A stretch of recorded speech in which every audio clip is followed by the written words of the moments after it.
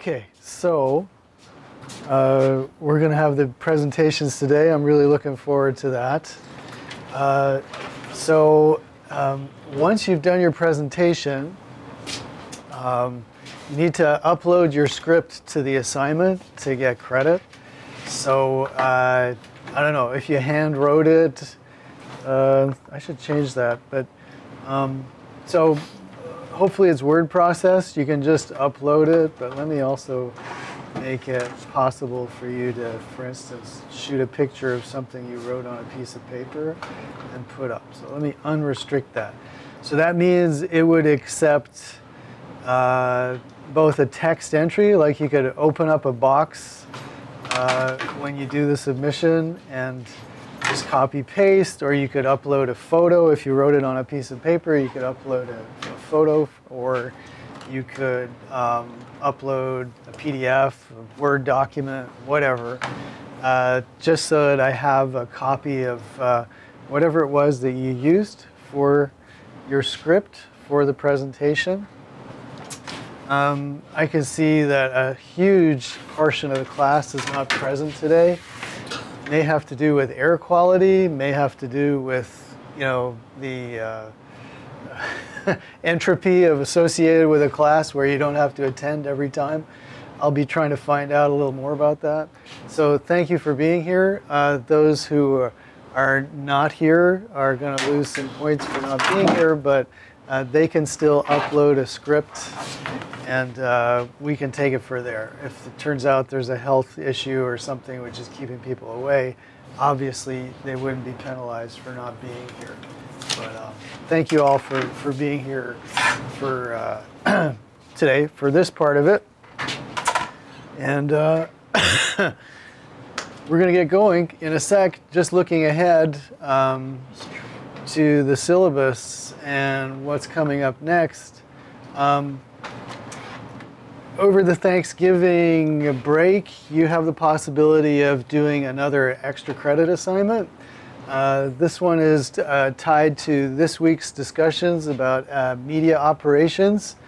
And so you could make, let's see, up to 25 points for 250 words. I need to modify that too. Up to 50 points for 500 words on this topic. So again, for those who are trying to make up enough points to do well in the class, this is good. This one is due on November 25th, and there's one more extra credit after that, same type of deal, up to 25 points for 250 words, up to 50 points for 500 words, and that'll be the last one that will open up after Thanksgiving. So that one is about media research and the social impacts of media.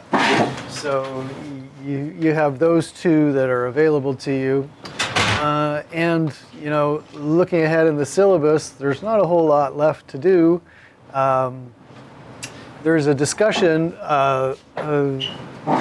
online which opens up on the 18th. We'll close up on the 27th. I'll be talking more about it, but it's about the kind of programming you see on television. So we'll look at the prompt next week, but it's basically just writing about a TV show that you like and finding out a little bit about how it's made. You know, if you like reality TV, you can find out a little bit about how reality TV is done, or if you like dramas or comedies or sports.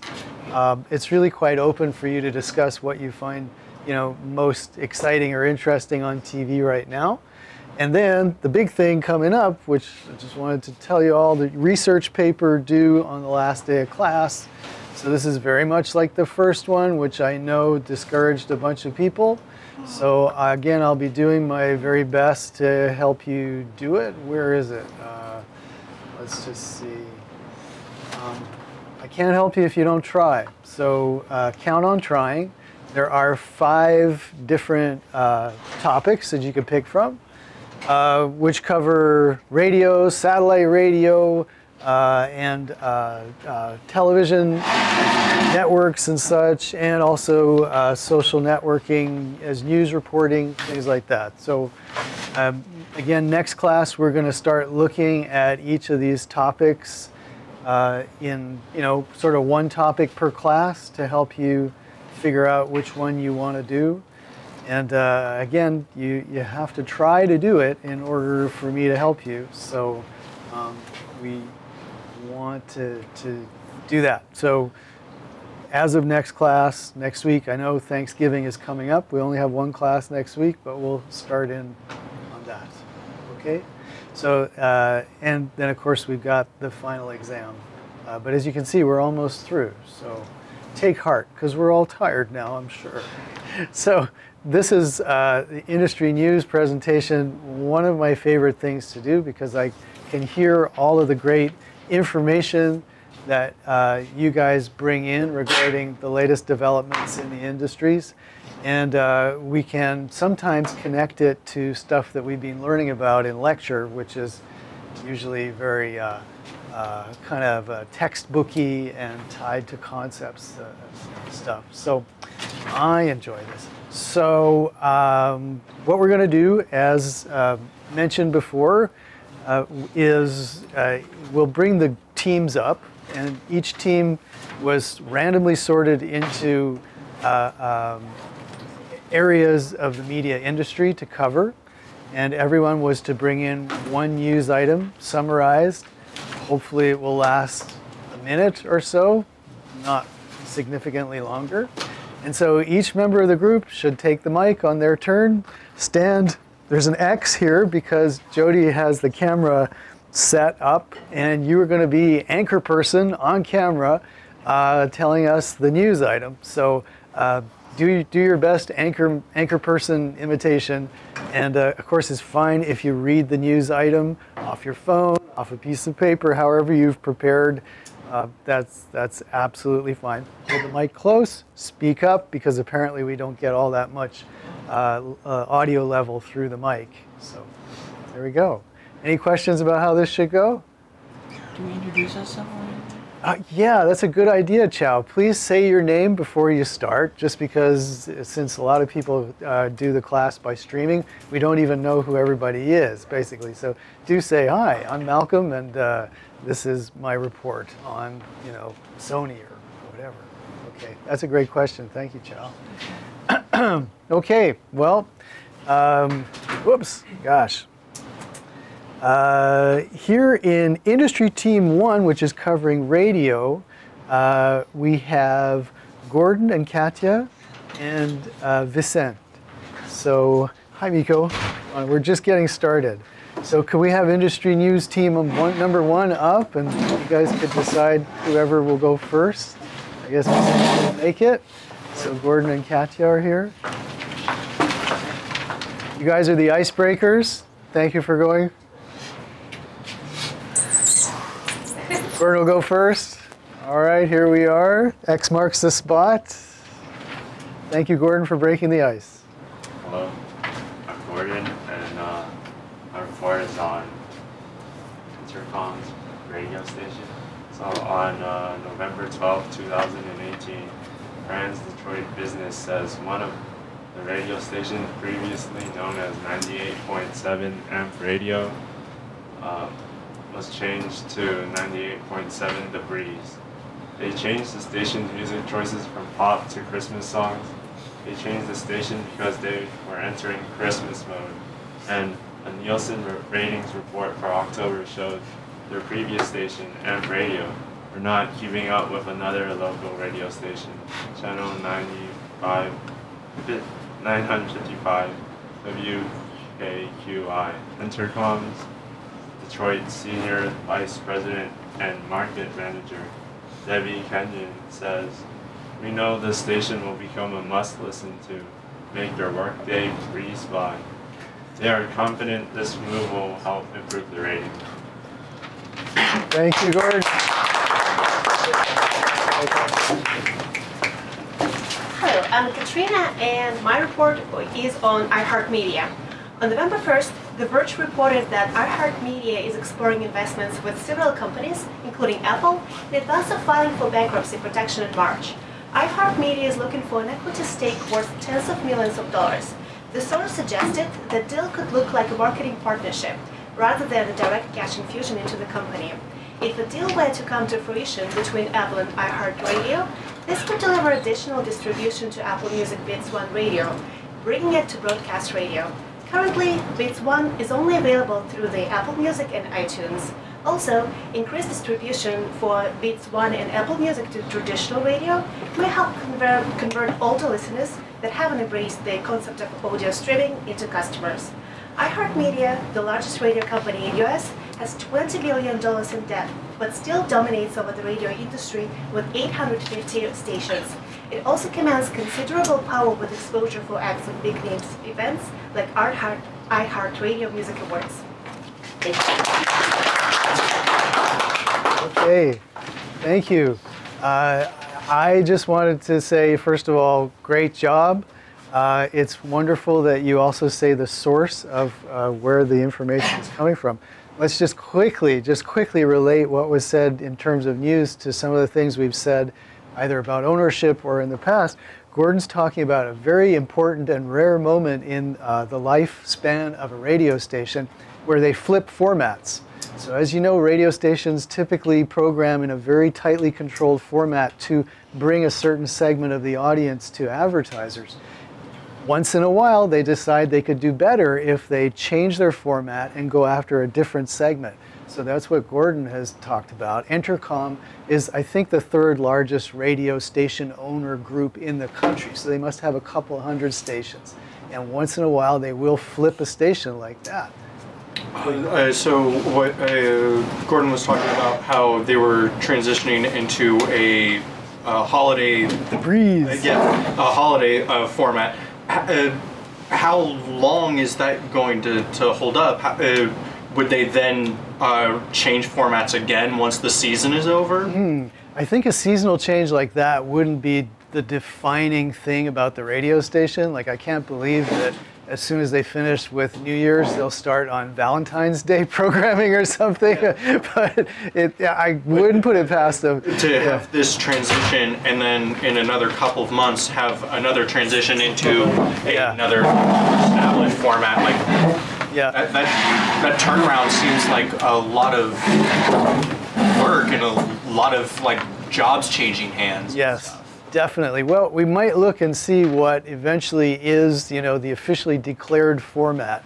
For the moment, for instance, Nielsen doesn't chart stations under holiday or something like that. They have, about 30 different formats that stations are clustered into. However, programming holiday music is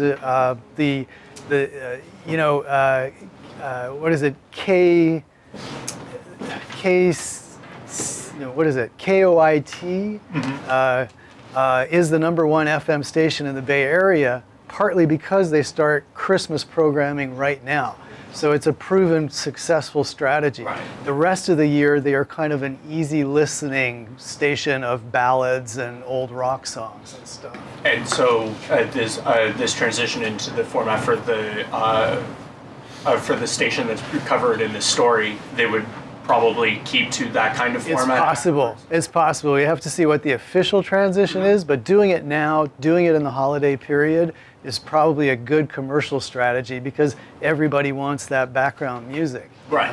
And I think another thing that's very informative about what Gordon brought to us was just that, what did they say is the top line marketing idea in that news item was, this will help people pass the time at work. And unfortunately, we may want communication and electronic media to give us what we're passionate about, but it seems like some of the #1 stations give us background music just to get by, and that's how their successful formula. So that was interesting. Katrina, very interesting. Just who would have thought that the largest station owner group in the United States with 850 stations, as you said, is constantly teetering on bankruptcy. But it is. They have, as you said, $20 billion of debt. They have a hard time making enough money to pay off the interest payments on those loans of $20 billion of debt. You could imagine yearly, that's a lot of money you've got to pay to a bank in addition to running a business and paying your employees and such like that. So once upon a time, Clear Channel bought over 1,000 stations, paid for it with bank money, And they eventually are trying desperately to survive. They've become iHeartRadio, but they are still, you know, have to pay that money down. And so you can see there's always in the news some kind of new strategy. Okay, great. Well, thank you both. And unfortunately, we won't be able to do all of this because we'll never finish with everybody. We can't feed back on everybody's stuff, but we'll try anyway. So team 2, and here also for those folks who walked in, we have this. Team 2. Team 2 is Isabella, Alexander, Paul, and Max. Is anybody here from Team 2? I was not. Pardon me? Okay. Team 2 is streaming audio. Is that streaming audio? On a phone company. You're in a phone company, so that would be, I think, Team 8, Chow. Oh. Yeah. Sorry about the numbers and stuff. So is nobody present from Team 2, it seems like? Oh, you are? Oh, Paul. Yes? So come on up when you are ready. Unfortunately, you're only all by yourself. All right. Well, that's it. Do you want the sign-in sheet, Josiah? Yeah. Yeah, on the spot, the X, there you go. Awesome. Thank you. Okay. Sorry, guys. It was announced on September 20th that Spotify plans on adding a new feature for independent artists. This news comes after Spotify struck a deal with independent artists. The service will allow artists to upload their music without the need of a record label, allowing the artists to control every aspect of their music and allowing them to receive most of the revenue. Even though the service is still in beta level, it has about 200,000 active users. This program comes out of Spotify's CEO stating he wants to create a two-sided marketplace. Okay. Do you know what he meant by a two-sided marketplace? The consumer and the artist. Okay. Okay. Interesting. Thank you. A little weird up here. That's life as an anchor person. You have to get used to it. We had 2 journalists from Cron in on, well, last Tuesday. Yeah. How was it? It was good? People who attended? Yeah. I thought it was pretty inspiring. Yeah. Very charismatic people. I mean, it was like turning on a light. So way to go, Paul. Thank you. Any comment on the importance of Spotify opening up that new opportunity for independents? Nothing? You know, Spotify sometimes, any of the music streaming services, because there's been such a huge transition in the music business where, you know, piracy, first of all, it brought the bottom out of the business, and now, you know, it seems like the way everyone wants their music distributed is through a streaming service. A lot of them are you know, criticized for paying very, very little, you know, and especially to artists who do not have, you know, huge volume downloads, but instead, you know, maybe respected artists, but have a smaller audience, and, you know, they're looking at, you know, monetizing their work over 10 years or something, and they're only getting, you know, a few $1,000s a year. You can't really make a living that way. And so this has been a criticism of the streaming audio business as a whole, is just the kind of fractional amount of money that bands make. So it just sounds like they are addressing that, you know, while keeping the service as a cash cow for the Katy Perrys and the people who get, you know, 50 million downloads or spins, like not just downloads, but, you know, also maybe making it a little more sustainable for new acts, which I think is a good PR move and good for, you know, the creative life of music. And I think it speaks on the trajectory of art now, where artists are desperately trying to cut out the middleman that is taking a lot of percentage of their income off of things that they aren't creating. Yeah. So it makes sense. Yeah, it does. And I see a theme here as well as, like, you know, we're not nostalgic for the old business because the middlemen were insane. You know, the record industry of the past was nuts. But then, you know, who's the new boss? It's the streaming service. So, yeah, good points. Yeah. Righto. So, group 3 is presenting about network television. So this would include Gloria, who's here, Lack, Michaela, and Ramon. And I'm not sure, you may be solo today, Gloria. Okay, come on up. All right. Oh, Lack, here you are. Okay. Hey guys, I'm Gloria. So according to an article posted on October 14, 2018, published by Deadline.com, the CW network has launched a campaign called Open to All. The CW is basically announcing its efforts in inclusion and representation, both behind the scenes and on screen. Mark Pedowitz, the network president, said, "We think this campaign really captures the spirit and mission of the CW and why our fans come to us. We are committed to making sure our viewers see themselves represented on screen and that we also have diverse voices behind or being heard behind the camera." So currently the CW, 47% of series regulars are women, 49% of them are people of color. Nearly 2/3 of the showrunners, writers, directors are women or people of color, and this is a significant increase from the 53% last year. You'll find this campaign on the web, on air, social media, print, and a video spot featuring stars from the CW shows. So look out for hashtag CW Open to All and the message, "We are open to all identities, all orientations, all choices, and all possibilities." Thank you. Hi, my name is Lam, and I got it from NBC News. So on October 8, 2018, NBC reported that Facebook launched two in-home video chat devices known as the Facebook Portal and Portal Plus. This device centers around video chats and feature a camera, speaker, screen, and microphone. The Portals cost $199 and Portal Plus costs $349. Many people don't use this device because they don't trust it and understand the way that microphone-enabled devices work.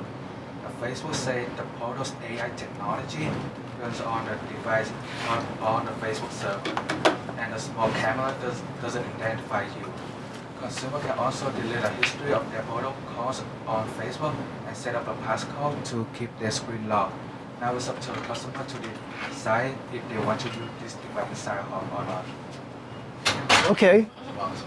Pardon me? No, I think I got the wrong title. Oh, okay, okay. However, it seems like the news is about Facebook, right? Yeah. But it came from NBC. Okay, well, we're just looking forward to the social media development. But thank you. Okay, awesome.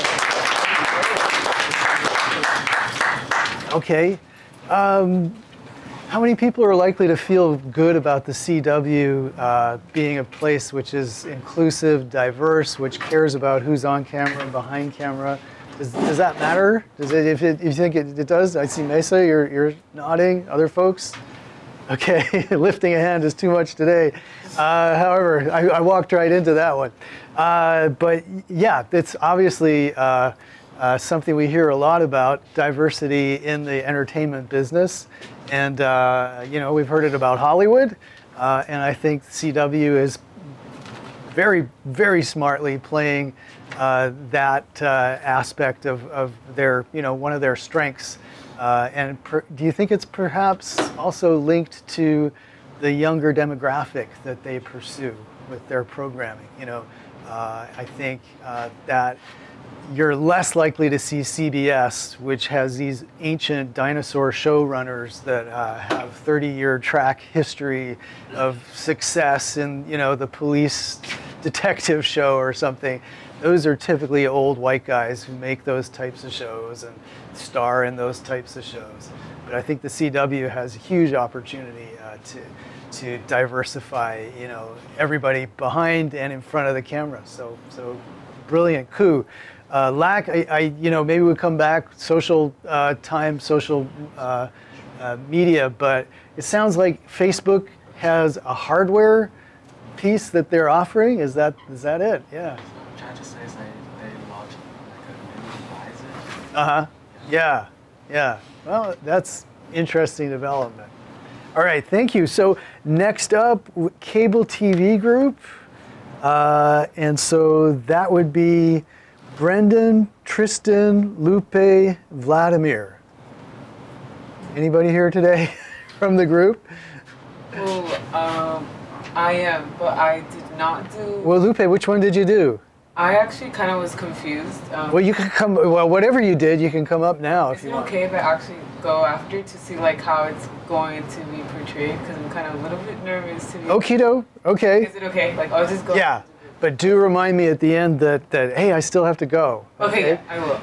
Do you have I didn't bring a paper. an item? Yeah, I do. What is the item connected to? It's connected to also like diversity, but it's from a Vice News. But what part of the business is it about? That's all. Is it about television? Yeah, it's more of like YouTube, like how like YouTube is being portrayed, and like so how taking the news to YouTube. All right. The only thing is that the video streaming is the next one up. So, but it's okay.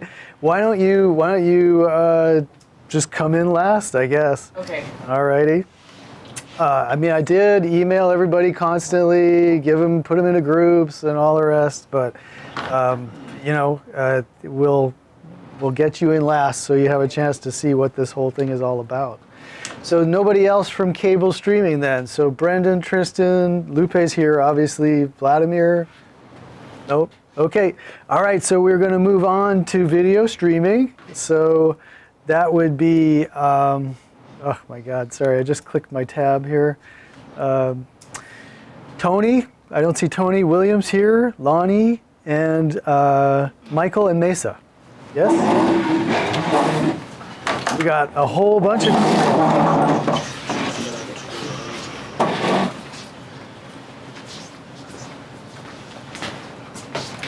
Anybody have a preference? Who wants to go first? All right, Mesa. There you are. X marks the spot. My name is Mesa Michael Williams. The European Union approved the copyright legislation on September 12th called the Copyright Directive. This is where when a government wants to add stronger legislation, and it's Article 13 of the new proposal has gained the most ire. Article 13, if enacted in its current form, aims to stop copyrighted work from being uploaded to the internet. And if this law is broken, platforms such as YouTube, Vimeo, and Facebook would be accountable. This would put tremendous risk towards platforms, and would most likely result in platforms restricting the user's ability to broadcast themselves.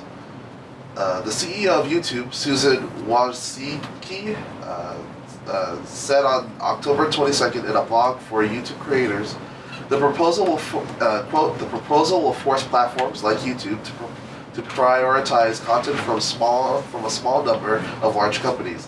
The burden of copyright proof will be too high for most independent creators to instantly demonstrate. While the directive has already been passed, the language of the articles have yet to be finalized, so there may be a hope for European creators. Thank you.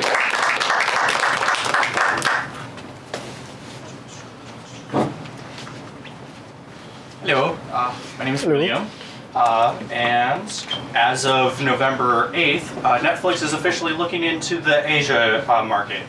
In a story on NBC.com, Karen Gilchrist reported that a streaming service announced that over the next several years, the company plans to expand its regional service into Asia. Chief Content Officer Ted Sarandos did state that Netflix in China is still a little far away.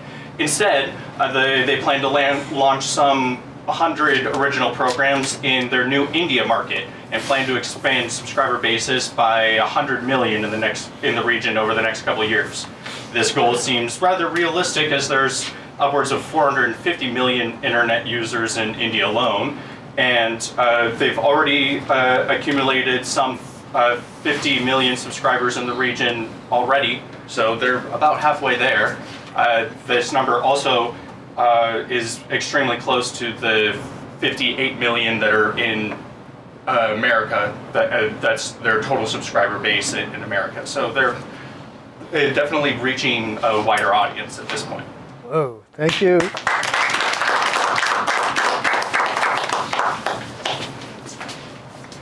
So my article is on YouTube launches breaking news and top top news features in Singapore, and this was issued on the 13th of November. YouTube announced the rollout of breaking news and top news features for viewers in Singapore. It is part of YouTube's ongoing investment in product innovation to improve the news experience on the platform to make credible sources more accessible to users, the social media giant said. When a breaking news event happens, the breaking news shelf will highlight videos from news organizations about that event on the YouTube homepage. This way, viewers are proactively alerted to breaking news, YouTube said. To make it easier to find quality news, a top news shelf prominently highlights videos from credible news sources in search results. If a viewer searches for a particular news topic on YouTube, they will see a top news shelf near the top results featuring relevant videos from trusted sources. When the viewer watches videos from the top news and breaking news shelves, they will also get a suggestion from more credible sources in up next sections. YouTube said the credibility of sources are determined by raters around the world who help inform Google search rankings. The features have already been launched in the US and are also available in Asian countries such as Japan, South Korea, the Philippines, Malaysia, and India.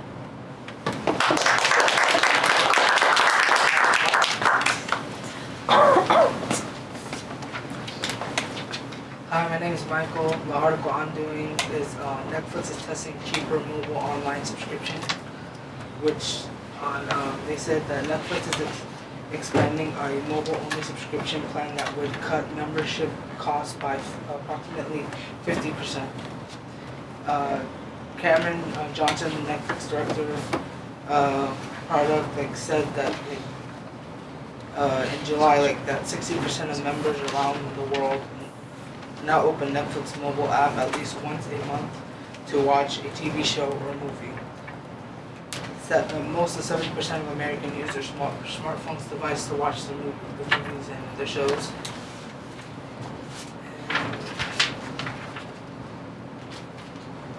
Netflix also wants to expand the international market since we're the biggest areas growth is nearly 79 million. Netflix total of 13 million subscription of the international, according to the recent post. They're offering cheaper plans targeting primarily mobile users in a way to increase their growth. Sweet. All right. Wow. That was just gigantic news. Let's take Netflix first, okay? I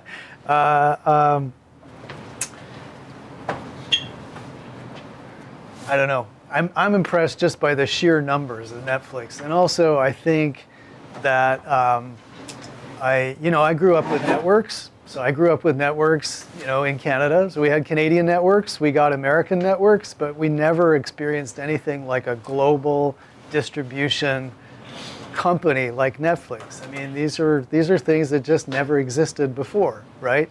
That a company out of the United States could have a growth strategy which would involve hundreds of millions of new subscribers across the world. I mean, I think that is the important thing about Netflix. And I think we mentioned in class about a few weeks ago anyway, seeing Comcast, for instance, making moves to try to achieve that kind of global scale with a purchase of a satellite service that covers part of Asia.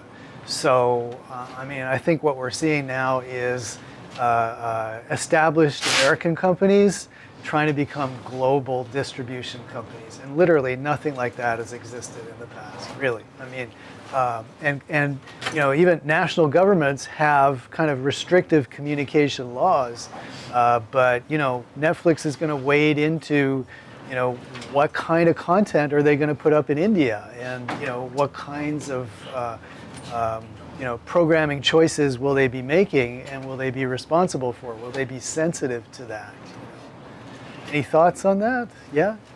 I was surprised that Netflix is going to Asian market, because I understand like India, they speak English over there, so that will be so much more easier for people in India to understand of the movies like in English. When it comes to Asian market, I'm not sure if they are doing just subtitles, so they are dubbing like the whole movie. But for Netflix going global, I think as a person who didn't grow up in English-speaking environment, this is such a nice opportunity to hear the language, to learn the language. Because like, you know, if you watch the movie, even right now on Netflix, like French movie, you know, you hear the French language, but then like you read some subtitles, and that helps you to, I don't know, to learn or brush up your French. So the same might happen with English, and I think overall, like the long-term goal is to, like, you know, this part of globalization and English becoming such a like international language. So like, it's a good point. Not just Netflix, it's just like the whole society. Yeah, absolutely. So it's a great opportunity for people, you know, to get exposure to other languages, and then it's also, you know, a possible new inroads to the hegemony of English in the world, right? Because wow, all of that stuff will be there. That's interesting. Another thing I was thinking of is, you know, there's a lot of Korean television shows on Netflix right now. So there are specific, you know, national production interests. And I think maybe those might grow, you know, so an interesting way that the audience in India might be totally into, you know, I don't know, Chinese historical dramas or something like that. We'll have no idea, you know, but it's going to be really interesting to see how all that develops. Yeah, yeah. And then, and to, you know, as we were hearing about, you know, the breaking news shelf in the YouTube Singapore service, I was thinking of a number of things, but I think this is going to, I mean, again, in these global media companies, of which Facebook and YouTube are also obvious examples, you know, they are going to be responsible for the political impacts of their programming, if you want to call it, although now it's user-generated content. So I just think it's very interesting. First, I had no idea that YouTube was involved in delivering news, you know, but when I hear a little bit deeper in the story, it seems very interesting that they're basically a ranking service, which is going to give priority to verified news sources. So I detect a hint of, you know, proactive, let's make sure the first thing you don't get to is some, you know, kind of totally racist partisan video about, you know, ethnic cleansing in our country. You know what I mean? It's like, because in Myanmar recently, Facebook ran into a lot of criticism for allowing, you know, very not just partisan, but, you know, basically contributing to, you know, sending out news which was related to ethnic cleansing and stuff. So I think they're probably covering themselves in this way as well. It's I don't know, these are all, like I said, huge things, really interesting. Thank you guys. Can't, got to move on, but any comments about that before we move on? Pretty heavy topic, but these are all interesting. Okay. Team 6 was working on social media. Speak of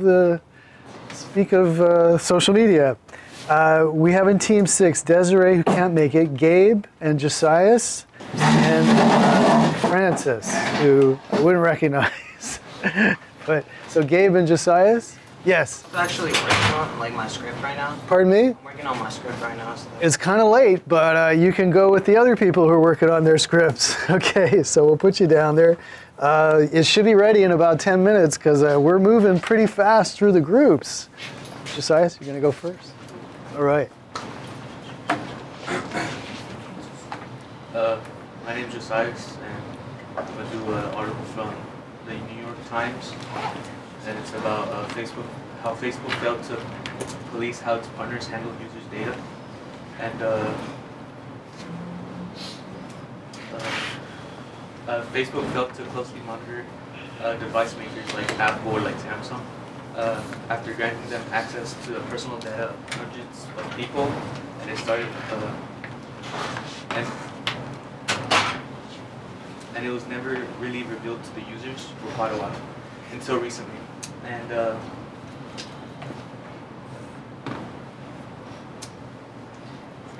the details of these oversights were revealed in a letter that Facebook sent to Senator Ron Wyden, an Oregon Democrat. In the letter, Facebook wrote that it went into a data sharing agreement with device makers to create a Facebook experience which gave those manufacturers customer access to Facebook on their phone. Facebook ultimately entered into dozens of similar data sharing partnerships, most of which the company began winding down this spring after revelations that it had allowed Cambridge Analytica, a political data firm, to acquire the personal information of tens of millions of people. The firm used some of that information in efforts to aid President Trump's 2016 campaign. Yeah. All right, thank you.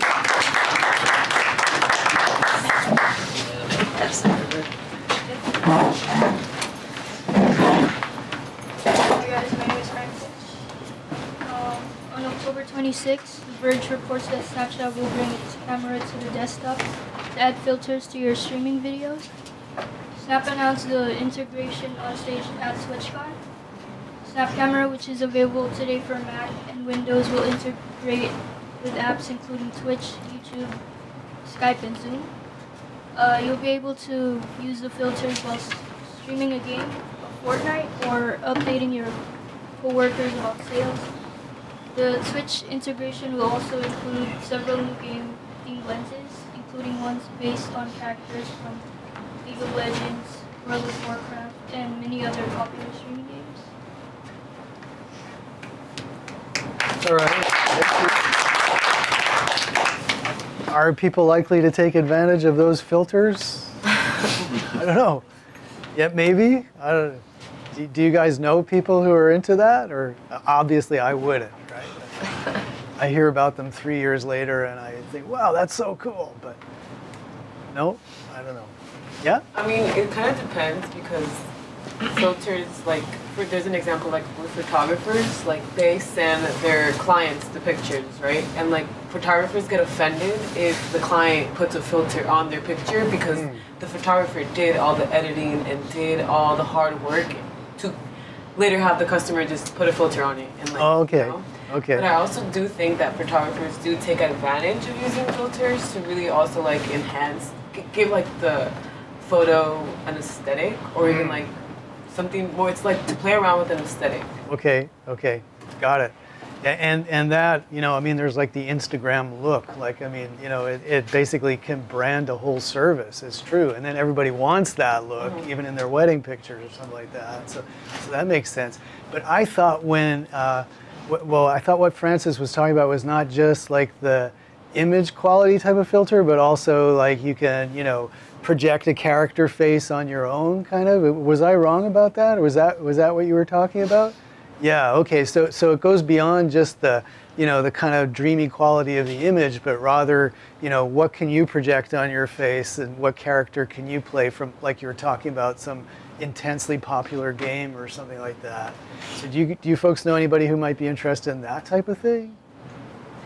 I know my 12-year-old kid would be like super interested in that. The younger generation for sure. Yeah, I think so. I mean, they're already like doing the dances out of these games and like, everything. So that could definitely, you know, drive parents insane. It could also drive, you know, adoption of a platform like Snap or something, which again, you know, I always know it more as a messaging type of thing, but or messaging type of thing, but obviously for different demos, these services have different things they love about it, I guess. So yeah, and Snap was also putting news up too at some point. I can't keep track of it. Okay. We're on to group number 7, which is advertisers. There are only 8 groups for those who are coming those who came in late or those who are just getting their stuff together, we're getting there. We're getting close. So in advertising, Miko, Erica Ibu. So Miko, right? You're solo today. You're holding down the entire advertising industry, buddy. It's good. Hi guys, hey, what's up? My name is Miko. I'm doing an article about the Havas Group Media and Arena Media. It's a combined, single management group that was combined around 2017. The media now operates mainly in Western Europe and the Americas, and that is one of the smallest consolidated global media networks. In their most recent projects, with the collaboration with Disney's new movies Zootopia, the media group decided to mimic the daily metro subway commute of thousands in France, with a twist of Zootopia. To bring out all the characters' spirits into life, they have emphasized the life of the film and brought out a never-before-seen technology in France by putting out 10 different screens that are equipped with infrared to detect the arrival of trains in the stations. As it triggers animation and it creates similarities for both worlds, even the station billboards get a Zootopian makeover. The campaign got a lot of media attention and thousands of commuters were sharing its characters on Twitter and Instagram. The campaign also reaches out over 6 million contacts in the metro. Zootopia clearly won the French public's heart, and both young and old audiences are excited to see the film. That was great. Max, did you have a hand up yet? Yeah, quick thing. On my Canvas app, it says that I'm in Team 7. Advertising? Come on in. It does not say advertising. Oh, so which one is it? It doesn't say anything. It just says News Team 7. It says that I'm in it. Did you pick one out? I picked out Fox. Okay, Fox TV network, right? Yeah. Okay, and... You can do it with me. Yeah, okay. Sounds good. Yeah, there's, yeah, that'll be fine. Okay, let's not go into why that happened, except that I first made a bunch of groups called News Team, and then found out that I couldn't actually remove that. So most people are actually in discussion groups called, and in fact, everyone is in a discussion group called Industry News Team. Oh. If you followed the route that I gave you, which you would find your way in there, if you searched under, I don't know, groups or something, you would probably find a different one, which was confusing. And I apologize for all of it. But as long as someone has something to say, that's the important thing, right? Whether or not, you know, my little strategy, which is a work in progress, actually worked. We're good. So, so cool. So Miko, thank you. That was, you know, that had a lot of features which are pretty cool. Basically, a global advertising group, plus, you know, a really big campaign for a Hollywood movie in a foreign country, and a really splashy kind of strategy of taking Very over. Interactive, I should say. Absolutely. I would be proud if I see that shit too. Absolutely, and you'd be sharing it just as we all would, yeah. Does anybody here know more about like Havas as an agency? As to, has anyone worked in marketing or gotten into any of it? Okay, you know, it's the thing that I know the least about in terms of electronic media is like these huge global advertising companies, but there are a bunch of them, and they you know, they have kind of affiliates in individual countries and stuff, but they have the reach to be able to, you know, originate a campaign in New York and have it executed like throughout Europe and Asia and stuff with a consistent brand, and it's also a giant business. I think this business is gonna be booming like in like the next coming years. Yeah, yeah. Especially like San Francisco, Tech City. Oh, for sure. Out like crazy. Yeah, and you know, the other thing is with these global companies trying to reach audiences across the world, and this type of ad agency structure where they've got, you know, an office in Singapore which knows that culture inside out. They know what's going to work, so they can kind of localize the global brand and sell it the way that they think people are going to be interested in consuming it there. So there's it's just a ton of interesting stuff. And for people working in that industry, the ability to move throughout the world it's a possibility.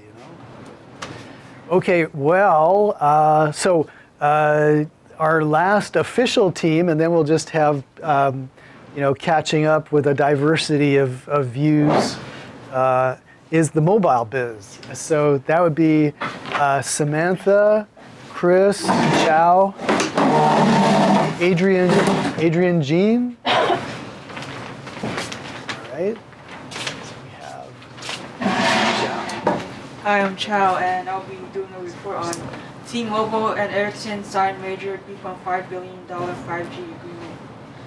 T-Mobile, a huge phone company, reports on September 11, 2018 that they signed a $3.5 billion contract with Ericsson, a Swedish multinational telecommunications company. T-Mobile's Chief Technology Officer Neville Ray says, with this new Ericsson agreement, we're laying the groundwork for 5G, and with Sprint, we can supercharge the 5G revolution. Neville Ray wants to keep his word, not just make promises and break them unlike other phone companies. The contract provides T-Mobile with the latest 5G network, promising to deliver very high data speeds, extreme low latency, ultra-high reliability, energy efficiency, and extreme device densities. Nicholas Yodo, president and head of Ericsson North America, then tells us, we have recently decided to increase our investments in the United States to be closer to our leading customers and better support them with their accelerated 5G deployments. Nicholas is excited about the $3.5 billion contract with T-Mobile and Sprint, because the agreement will help support them to strengthen, expand, and speed up the deployment of their nation's 5G network. Thank you, Chow.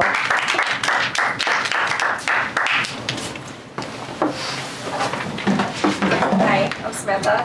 Kind of piggybacking off of what Chow said. I'm also reporting on T-Mobile, but I'm reporting something a little different. So on October 8th, T-Mobile announced a merger with wireless company Metro BCS, which is officially now known as Metro by T-Mobile. Metro by T-Mobile is the first prepaid wireless provider to commit to 5G service in the next year, as T-Mobile begins to transition into offering 5G services and 5G-capable smartphones. This is huge news for the tens of millions of wireless users who want to keep up with next generation's technology while maintaining an affordable price point. Metro by T-Mobile's new unlimited rate plans also feature Amazon Prime and Google One along with the 5G service, which is monumental for the prepaid users who have had to sacrifice accessibility for affordability in the past. Cool. All right. Thoughts on that? I'm thinking. I mean, it's nice that people are taking care of the prepaid market now, having been in that market forever and ever myself. I was always jealous of the subscribers who got all the cool features. And the other thing, you conspicuously absent are AT&T and Verizon from that. So it's kind of those are the biggies, and everyone else is trying to compete and not get gobbled up. But okay, cool. Thank you for those. All right, so let's just get a sense of who hasn't been up yet. Lupe, Max, and Gabe. Anybody else? Anybody else? Okay, well, why don't you guys just come up, all three, and you just... So before launching into your news item, just tell us, it's about the TV business or it's about whatever business. And so just sure, I'll start. People get going so fast in this minute. I'm kind of sometimes well, what are we talking about? So thank you, Max. X marks the spark, buddy. Okay. Thank you. I guess mine is about the TV business. I hope so. All right. My name's Max, and I'm going to be doing a report on Fox. On Monday, October 8th, Fox announced that Hope Hicks, the former White House communications director and Trump advisor, would take over as the communications chief for the new Fox company, which has been created using the remaining assets and shares that Disney did not purchase when they acquired 21st Century Fox on July 27th of this year. While Hicks did not comment on her hiring in Fox's press release, she received praise from former colleague and White House press secretary Sarah Huckabee Sanders, who tweeted, "Fox won't find anyone smarter or more talented than Hope Hicks." On the other hand, according to Hollywood Reporter, many employees are exasperated with the hiring, and that it proves that even though this new age of Fox has claimed to be streamlining its content to focus more on sports, entertainment, and news, the cozy relationship between the president and Fox is here to stay for a while. Thank you, Max. I see what you mean. Yes. All right. Definitely about TV, that one, but... Cool. Alright, mine was about social media, and it was about... So this is Gabe, everybody. Say hi. Twitter releases, my topic is Twitter releases data on usage trends since the change up to 280, Get the mic close to you. 280 characters. So, when Twitter first announced that it was considering switching from 140 characters per tweet to 280 characters, instead of users immediately expressed a mix of outrage and confusion. People loved that Twitter was all about short, straight-to-the-point messaging. The character limit was a fundamental part of this. The fact Twitter changed this was viewed as sacrilegious and an affront to their day-to-day experience. Expanding tweet limit has led to a wholesale change in the platform. The new tweet capacity has led to have been largely positive for the most part, providing new ways for users to connect and interact in a more civilized and engaging way. Thank you. All right.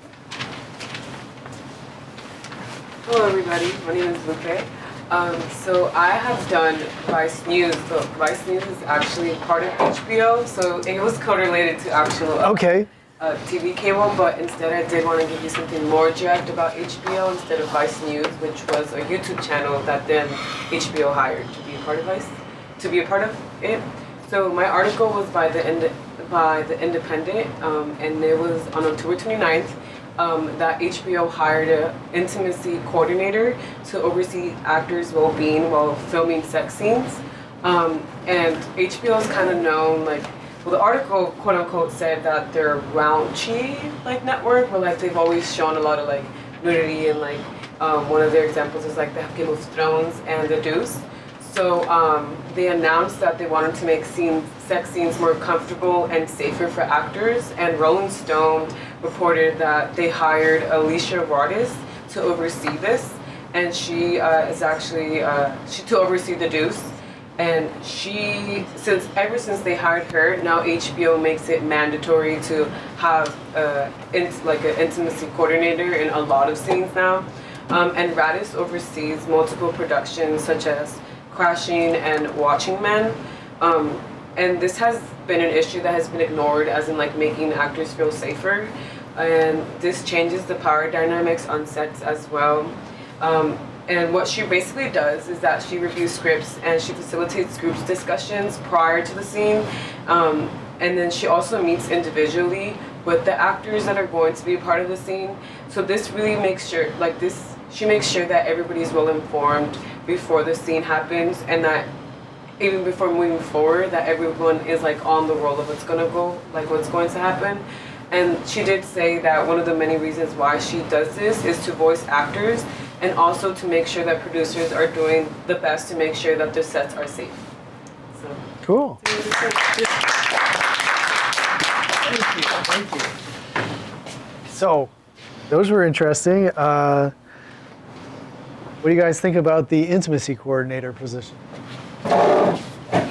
Yes? It's interesting because we learned that all the networks, they have kind of not censorship, but they have certain limits where they can go, and HBO is known for being so open about their scenes. Very interesting perspective from the point of view of the actor, because I was never thinking about, actors are getting paid, so they are supposed to sign up for doing scenes open, sexual scenes or anything like that. It's again very interesting perspective from actors union, I don't know. And also it's nice that that person is female, because I think it voices, it stands out for lots of women who are involved into filming. Yeah, yeah, great points, great points. So remember the FCC, which has content guidelines for broadcasters, that doesn't apply to cable, right? The whole idea is that the FCC is empowered by the government because over the air, over the radio or television waves is a public good, but the cable is not. So the whole idea is that if you subscribe to HBO, you've made your choice, it's up to you what kind of content is there. So HBO doesn't have the same restrictions that ABC or the CW has. Therefore, they can show more nudity, more violence and stuff. And so it makes a lot of sense that HBO is launching this position. And then, you know, given our context where so many women are coming forward, high-profile women in the entertainment business, you know, telling us horrific stories about their mistreatment at the hands of producers and such, it makes a lot of sense that you know, a network which you know, brands itself with, you know, a little more sexuality on screen is now going to play it a lot safer and have, you know, a producer or you know, a high-level administrator involved in that. And again, it does make a lot of sense, as you're saying, from the talent perspective as well. But Lupe wants to add more. Yeah. Yeah. So that also caught my attention. That I wasn't really. I guess I wasn't really paying it.